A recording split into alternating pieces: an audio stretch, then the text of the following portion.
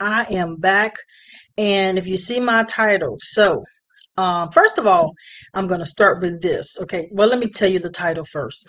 So I'm changing. I'm getting ready to, you know, prepare dinner for Dad and all that stuff. And God tells me, He says, "I need you to get back on here and correct something." I said that maybe women can be co-pastors. God said no. But before I get into that, those that ordered, I want y'all to know the shirts came in. That's the best way to do it. I'm trying to show y'all. So I'll be sending them out. Fast, pray, obey. And the back of it is the God of, wait a minute. The God of Abraham, Isaac, and Jacob. I have all sizes until 4X. Um, yeah. All right. And that's for those that actually, I think it was a student that asked me to have them made, and you guys wanted them. So I was like, okay, because I say it all the time, fast, pray, and obey. All right, so I'm getting ready. I'm doing my thing in the kitchen, and God says, I need you to correct something. And as you know, I'm going to be very obedient. So God was like, no, women cannot be co-pastors. I was like, okay, because I was trying to give them the benefit of a doubt. I know they couldn't be a pastor, but maybe help their husband. So let me walk this thing out clearly. And so there's no confusion. The reason why God doesn't want any women in an authoritative position is because that's what's happening in the church. We're talking about the Jezebel spirit now. If I'm going to have to work this thing out, this is not going to be no 1, 2, 3 video. Okay. God wants the men in position so that men can also be strong and do what they're supposed to do. That has been taken from them. Come on, somebody, hallelujah. So now, and I witnessed this myself in several churches. Let me put this thing like this. I've witnessed it in 7 different churches where the pastor was the pastor, but the woman, the wife, she was wrecking up things. I'm gonna have to work this thing. I ain't got no choice. I can't be. All right. She was messing up her feelings. I'm gonna go ahead and use myself as example because this actually happened. And those that know that this happened, you don't have to put on here who, what, because I'm sure you remember because everybody saw that one. So it was years ago and it happened in Sacramento, California. And I think this was in, I don't know, y'all, 28, 29, 2009, 2008, I don't remember. And I was going to give Pastor some money and a book. And what happened is his wife was sitting on the side of him. So, and I was not out of order because, I was younger. Um, Long story short, when I went to give him the book, the woman slung me around. I was so embarrassed. Oh my God. I think everybody remember that day because everybody looked and everybody asked me. I don't know what happened. So slung me around to the seat in her. I mean, it was crazy. I never forgot that. I never will because I just sat there in the seat with my eyes closed, like, can I disappear? Because it looked like, she got upset. So I remember opening my eyes and I looked at Pastor and I said, Pastor, if I said or did anything, I'm sorry. He said, no, you didn't do nothing. I remember that man of God said, they say, no, you didn't do anything. And so, I left, but I felt some kind of way. I didn't want to go to that church again because I was like, everybody kept asking me, what did I do? I said, I don't know what I did. So later on, God explained to me, the lady was really jealous. She had a jealous spirit. And I don't know why I don't have to judge that woman of God. That's what I'm talking about. Because pastors, that's your fault too, God say, you give the woman of God so much to say and to do until she think that she's running the church. God said this should not be. That's why it's all out of order. Because women get emotional. I'm a woman. I know what I'm talking about. I don't get as emotional as most women, but we get emotional. And just like that thing, if I wasn't already a woman of God, that would have shook my faith what she did to me. Because I was embarrassed and that was not right and I didn't deserve it because I have never, I'm gonna say that again. I'm 52. I ain't never disrespected a man of God. I don't roll like that. I'm not a witch. I don't know how to do that. I have never, even if I thought in my head, let's be real, oh he fine. Never. That's just not my DNA. So, long story short, good thing I was a strong young woman, to where I didn't let it affect me. But that thing could have affected me, like, okay, I don't trust no woman of God, but, and I'm saying this to say she had so much power that she shouldn't have had.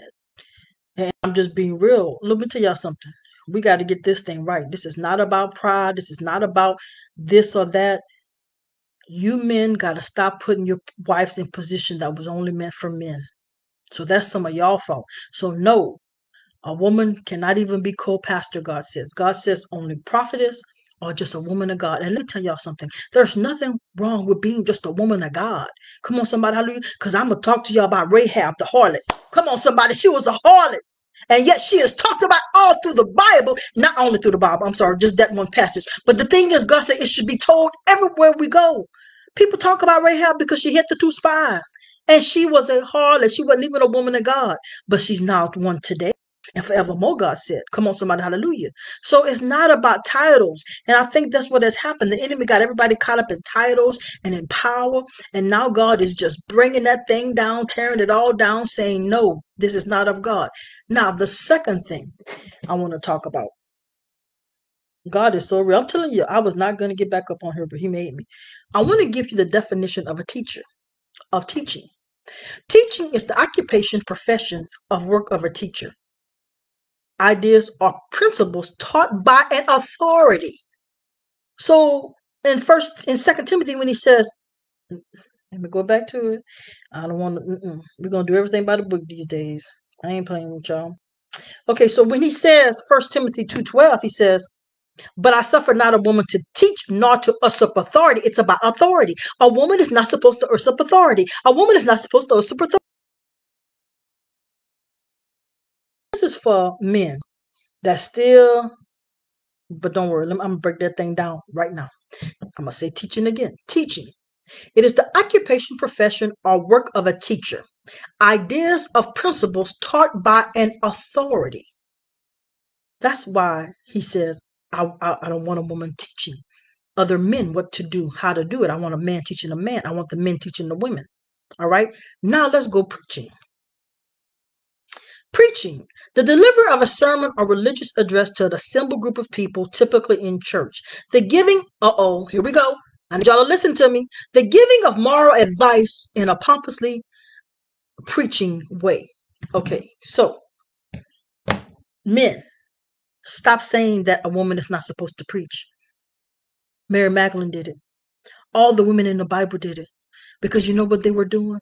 They were talking about how good God is, how God saved them, how God delivered them, how God healed them. That is preaching all day long. And we are permitted to do such. Hallelujah. So no matter what you say, no matter how you want to try to turn it around, teaching and preaching is not the same thing. Because preaching it's just like, let's go down. Let's say somebody did a great job. Oh, I'm going to praise you. You did a great job. That's the same thing as preaching about that person. I'm going to preach about them because they did such a great work. We are preaching about our Lord Jesus Christ. You cannot take that from us, no matter how much you want to do that. Now, the teaching part, you got that. That's real. That's real. We already read it, that a teacher is someone that's in authority and supposed to teach of authority. Come on, somebody. Hallelujah. So I hope that we now have a distinction between the two and the truth. That's one thing about God. God will unfold that thing all the way to the end. It's not about what we think, but it's about what we know. And God is a God of order. Come on, somebody, hallelujah. So I want to get up on here and correct when I said that women could be co-pastors. No, they cannot.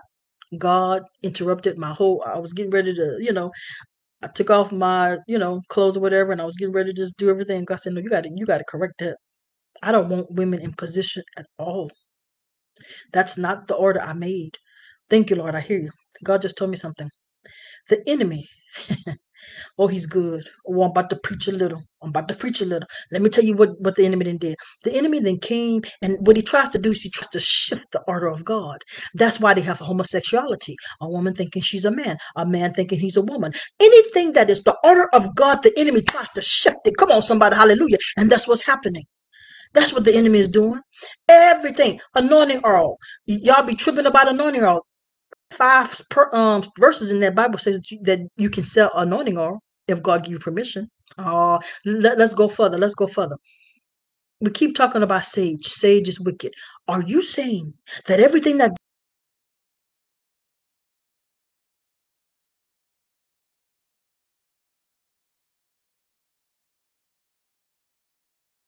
it is in the and if I pray devilish prayers, then that's witchcraft. But if I pray the blessings of God, then that's the anointing of God. So it is not the content of the material, it is the content of what you use it in. Come on, somebody, hallelujah. I'm so tired of y'all don't be teaching, y'all don't be preaching right, teaching right, whatever. Both. If you're gonna do this thing the way God told you to. Teach biblical principles. Stay away from feebles and tells and all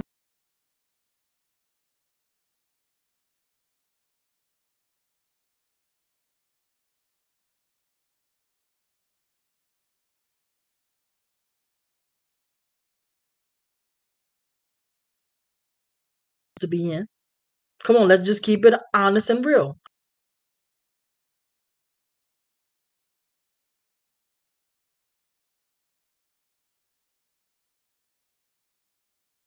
I'm gonna be honest with you. I'm kind of tired. I was not trying to get back up on here, but when he said you better correct that now, I got up on here.